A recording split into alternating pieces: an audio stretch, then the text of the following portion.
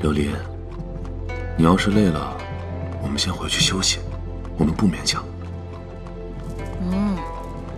今日我要一直跟你在一起，你去哪儿我就去哪儿。哦，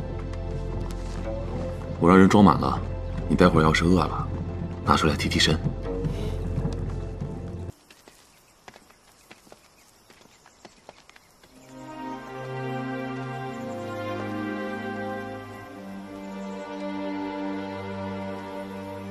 殿下，在。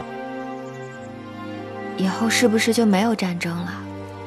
至少你我在的时候，肯定不会有。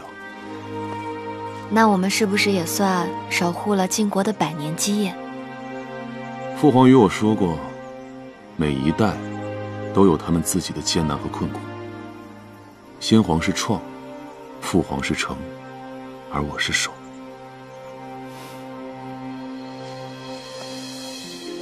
我小时候总是在高处等爹娘，后来我就想，我是大将军的女儿，我尚且还能等爹娘回家，可那些将士们的亲人呢？若他们战死沙场，又有谁能把他们寻回来呢？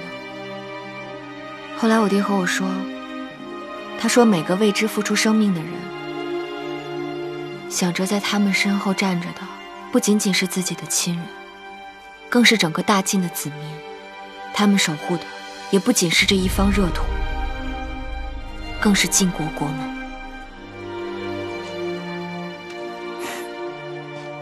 父皇也曾与我说过同样的话。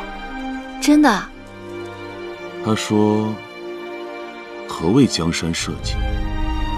是巍峨的高山，还是奔流不息的江河？都不是，